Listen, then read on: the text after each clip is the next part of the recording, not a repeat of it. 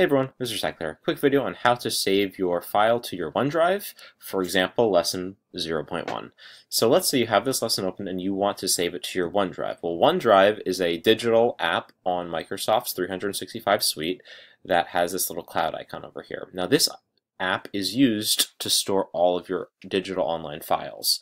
So what we're going to do is, in order to save this lesson to our OneDrive, the first thing we need is a location in our OneDrive to save it to. So we're going to go to click on the list of Microsoft services and we're going to go over to our OneDrive. And if I were to click OneDrive right now, you'll notice my document goes away. I don't want that to happen immediately, so all I'm going to do is, instead of just clicking it, I'm going to hold down Control and then I'm going to click it.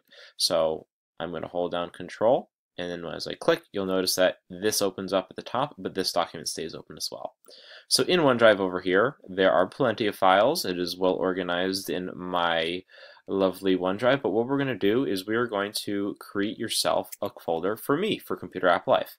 So I'm just going to go into New over here, and we're going to click on New Folder, and you're going to create a folder for me, Mr. Steckler. So you're going to type in Computer App Life, making sure to properly capitalize those letters, and then you're just going to hit Create. And after hitting Create, you'll notice it gets created. I have that folder already made right over here.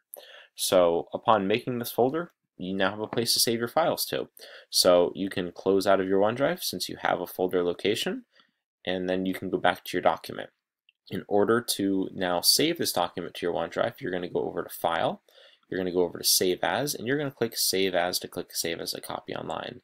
Then if you get this menu, you're just going to click Save to another folder, and your OneDrive is going to pop up, and you're going to go ahead and just click on that folder that we found over here, Computer App Life, because that is exactly where we want it to be. You'll hit Save, and then your file is in that folder. So that's it. If you have any questions, rewatch this video. Have a good one, guys.